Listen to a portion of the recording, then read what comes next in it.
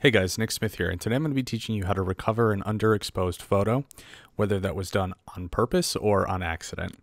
So to start off, we're going to go with the on accident photo, and it's not even that underexposed, it's just kind of a normal level of underexposure. It just kind of happened with the camera being set to auto ISO, which typically I tend to shoot at just because I don't really want to worry too much about settings when I'm shooting. I'd rather worry about the model's expression and getting my framing right and not have to worry too much about the technical side.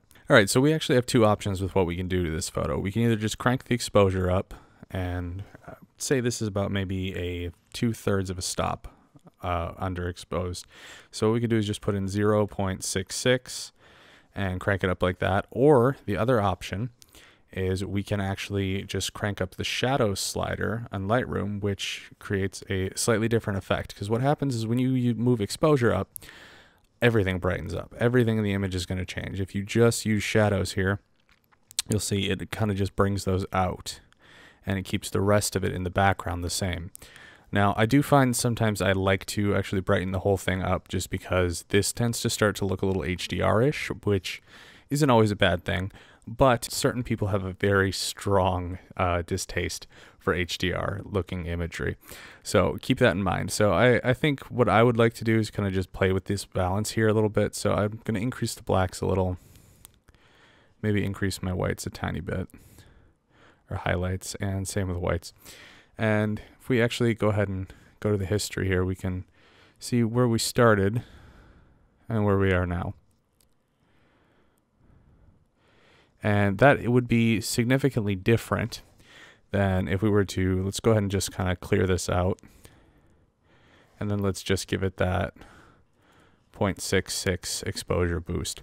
And now let's go ahead and take a look at the differences between these two. So let's go ahead and go back to where we were with the just raising the shadows and all the sliders and looking at where we're actually at with exposure. And you'll notice it's quite a significant difference. This just raising the shadows and such is a much more flat look to it, because if you notice like the highlights and the shadows on the face, it doesn't actually quite have as much contrast and pop to it as this. So the first thing to figure out is whether or not you want to raise your exposure or fix your sliders down here.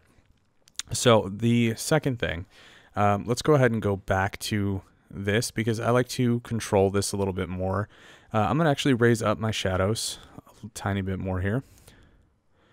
And now you can also, instead of only doing it this way, what you can do is you can use exposure in conjunction with this. So say we just want to raise it up just a tiny bit more to get a little extra boost. You can add that and it just kind of multiplies the effect. So actually I do like that with that little extra bit of exposure. So let's go ahead and tweak our white balance here because I think it's a little cold for me. And I like it about there. And let's go ahead and tweak that tint as well.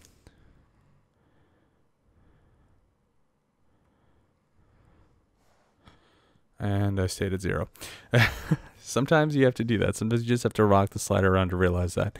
Now, I always like to add a little bit of clarity between 7 and 10 to add a little pop to the image, because clarity, all it really does is add mid-tone contrast. You can overdo it and it'll make it look kind of crunchy and nasty, but if you just use like 10 or under, it just adds that nice little pop to all the colors. So that's how we would fix it overall, but I kind of want to go through like a couple edits, just kind of show you a full process for each of these images so you kind of get an idea of what I would want to do with something that was underexposed. And like I said, this one was kind of a natural underexposure, but the next three I underexposed on purpose to save my highlights. So I'm going to go ahead and just kind of play with this and tone it a little bit more.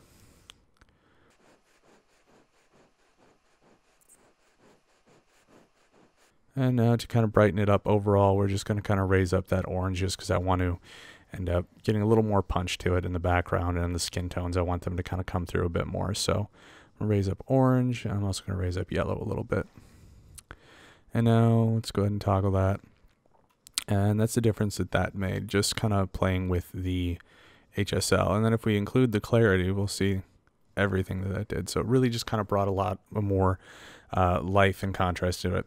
Now, one thing when you raise an exposure of a underexposed image is you have to worry about noise. So what we're going to do is scroll down here, go into where it says detail, and then let's go ahead and zoom in on the image. And I am very far zoomed in. But as you'll see, there's not too much noise in the shadow here, but what we could do is just kind of give it a little bit of noise reduction.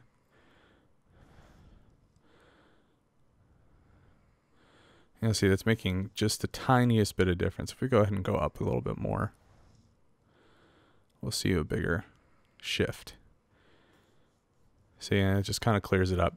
So like I said, this was just kind of a basic camera setting. Like I had an auto ISO, it kind of misjudged a little bit, but now we're going to look at some more dramatic examples and how to fix those. So let's quick go over to this image, and you'll see it is really, really dark. Now, one thing some people don't know about Lightroom is if you touch this right here, this little triangle on the left and right of the histogram, what happens is this one will toggle and show you where your highlights are blown, and you'll see right there by that red spot, that is a pure white area.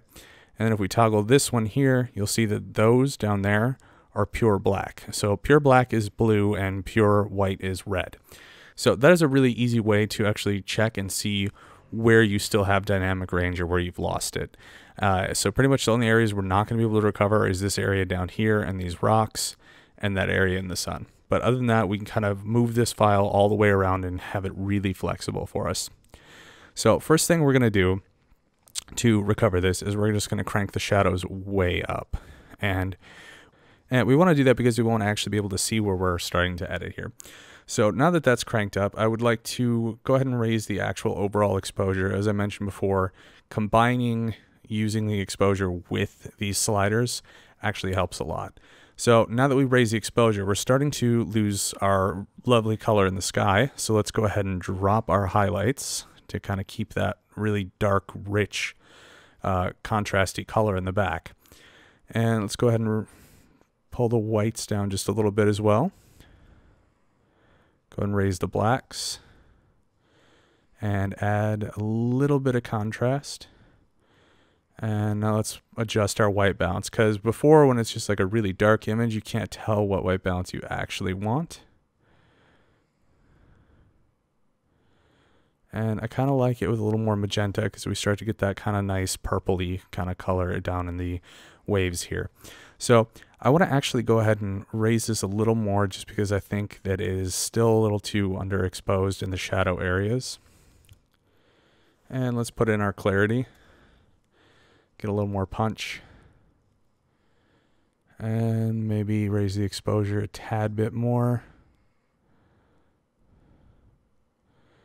And drop those highlights again to compensate. And I think we're looking pretty good. Now, let's go back to noise. And as we zoom in, you can see this is very, very, very grainy.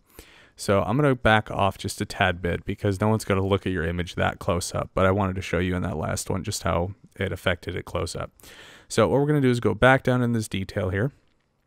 And then we're going to crank our noise reduction up to about 40. And for images like this, and keep in mind, I'm on a 5-year-old Canon 5D Mark III. So this will be a lot easier if you're on a more updated camera.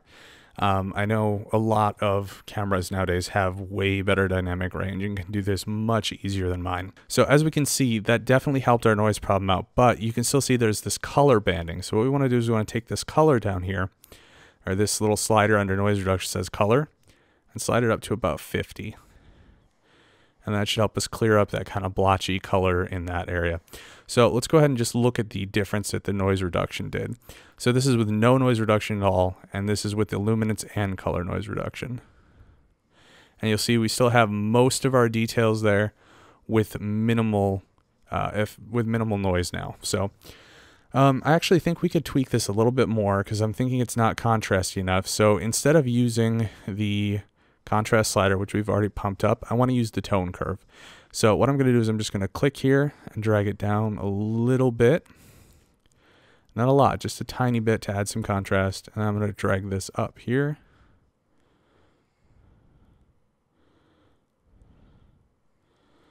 And drag this up here a little bit. And I'm thinking that I actually want to raise that point a little. So I'm going to add a third point, or fourth point. Oops.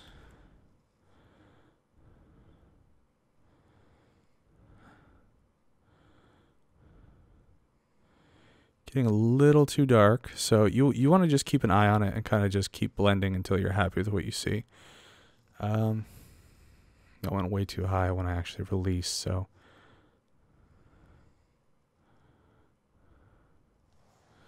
All right, let's go ahead and see the difference there. So that's before all the little curve adjustment, and that's after. And it's very subtle, but it definitely kind of brings a little more brightness into it and makes it pop a bit more. So let's go ahead and zoom in and take a look at that and see it's still actually a pretty nice file. There's a little bit of noise in the shadows still, but it's not too bad and it doesn't look horrible. So now we're going to move on to our next image, and this one is also underexposed because I wanted to save the sky. So we're going to go ahead and start with the same thing and raise up our shadows all the way, get a lot of that detail back, and you can see it's already looking pretty good. And this one we probably won't need to even tweak our exposure at all because I actually really like the way this looks already. And then let's, oops, I accidentally grabbed my exposure. And then let's go ahead and drag down these highlights to get a little more detail back in that sky. That's why we underexposed in the first place. Let's just save that detail. And then let's play with the whites a little bit. See, do we want to increase them or decrease them? Now, one thing about using the white slider is you have to pay attention to highlights that you've raised out of the shadows because they'll affect those as well. So if you notice that highlight on the side of her face is actually moving as I adjust this, and it's dimming the overall contrast. So I think I'm actually going to go ahead and increase the whites just a bit. And then blacks, I'm actually going to lower to get a little more contrast in the image overall. So as of now, I'm actually really happy with where this image is. So if we go ahead and hit our backslash key, which is the Lightroom shortcut for before and after, we can see the difference that we've made so far. And I think I might want to add a little more contrast, even though I said I was happy with it. Now that I toggle it, I think we could probably do with that clarity. Just that tiny little boost to it. Yeah, see, it just made the face pop out a lot more. So let's go ahead and zoom in now, check our noise levels, which are going to be bad because this was underexposed. Luckily, this is at ISO 100, so it's still really good noise levels, but there is definitely some noise here that needs to be handled. So let's go ahead and go down into details once more. Raise up our noise reduction to about 25. See the difference that makes. Then go ahead and double color all the way to 50. And that has cleared it up dramatically. And I don't always like to use noise reduction unless I'm doing something like this where I'm recovering from the shadows. I never use this, but it is so useful if you're trying to really push the limits of your sensor. And as I mentioned before, this is really kind of an older camera. 5 years is a lot of time in technology. I know there's a lot of people who are working with less than I am, but still I constantly battle with the limits of this sensor. So I'm going to go ahead and back out, and then we're going to switch to our next one, which is a bonus of a landscape, just because I figured, you know, the technique is still applicable. And I mean, it's not really a landscape, it's just a nice view of the Santa Monica Pier, but I just wanted to show you that if you shoot landscape, this does still apply to you. You still can save more dynamic range in the sky by underexposing and then bringing it back up. So I'm going to go ahead and raise the shadows all the way. Actually, maybe not all the way. Let's go to like 80. And then let's raise our blacks a little bit. And pull the whites down a little. Pull the highlights down to get a little more color in the sky. And actually, let's raise our exposure just a tiny bit here. And then pull the highlights down a lot further. And then let's go ahead and add our clarity. As I said, I love clarity. And let's put in some contrast as well. And now let's go ahead and zoom in and take a look at the shadow area we really recovered from a lot. And you'll see there is some noise in the fence here. So let's go ahead and go down to our details panel.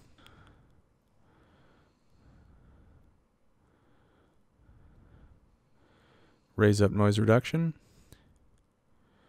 something like 25, color to 50, And I think that's still a little kind of grainy, so I actually want to raise up my noise reduction a little bit more. Let's do something more like 40.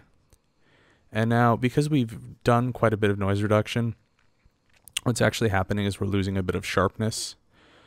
So what we can do is, now that we've actually applied that, we can raise our sharpening amount here.